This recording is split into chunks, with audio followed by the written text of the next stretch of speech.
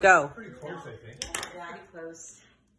I think you're You taller found than it. me You now. found it. I'm You're 5'6". right. There you go. I'm 5'3". I used to be 5'6", and then it just shrank. This is giving me pressure. This happened too.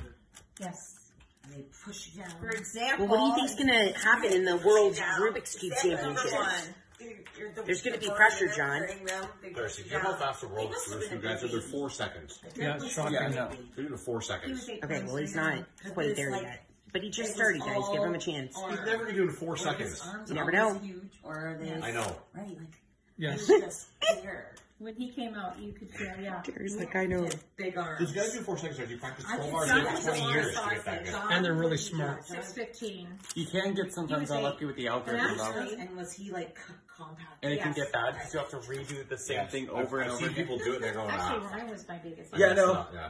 No, it's not even just a mess up. You can get unlucky because if you get a certain position on like for the second, for like getting the second row completed, you can get a cube in like a specific spot that you have to redo the same, flip it to the left, do a trigger, flip it to the left, do a trigger like over and over again until you get a combination where you can complete it and go for the yellow face. I didn't. Now he's made the cross. That makes the fish. Fish is pointed downwards. He performs the equation one more time to complete the yellow face.